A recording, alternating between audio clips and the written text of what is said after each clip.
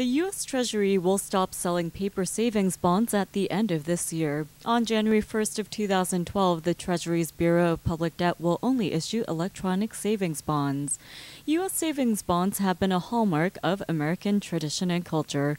Paper savings bonds have been around for over 75 years, but once they go electronic, the Treasury will save approximately $70 million over the course of 5 years.